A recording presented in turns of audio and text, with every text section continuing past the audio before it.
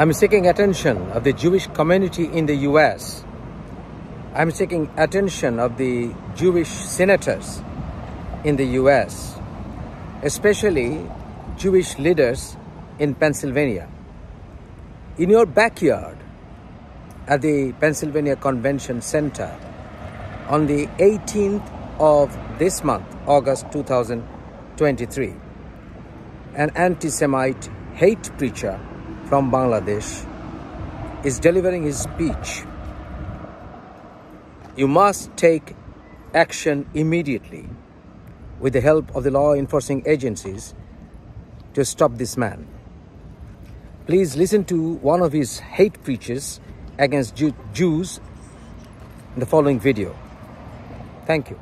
Owing to copyright concerns, I could not upload the voice of this video. But you can see the actual video in the link I gave in my comment box and description box. And also I have given you the transcript of the hate speech. I'm going to read out what he is saying in the video, which obviously you can cross-check in the link. The Jews are the biggest terrorists of the world. They slaughtered their 70,000 prophets. That is why they got divine punishment. One Hitler killed 6 million Jews. It seems they are happy now. It is not so. They have the bad qualities. One is deception. The second is conspiracy. They conspired against our prophet. They are like poisonous moles on the body.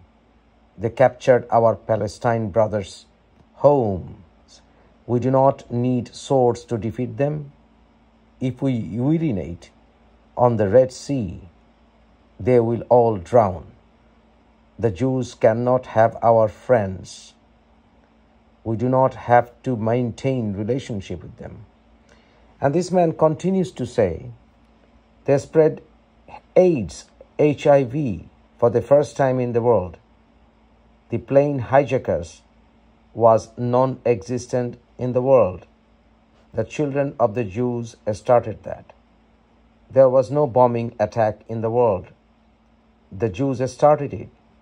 Our prayer mat did not have images of Kaaba or the big mosque. They started it. We, the gullible Muslims, pray on those mats and kick on Kaaba. The businessman should stop selling such prayer mats. And he also continues to say, there is no parallel of global terrorism conducted by them. Their first bad quality is deception. Number 2 is conspiracy. And the third is consuming interest. Even the Satan does not gobble as much interest as the Jews consume. They have consumed the whole world with interest. Please say Amen after I say these words.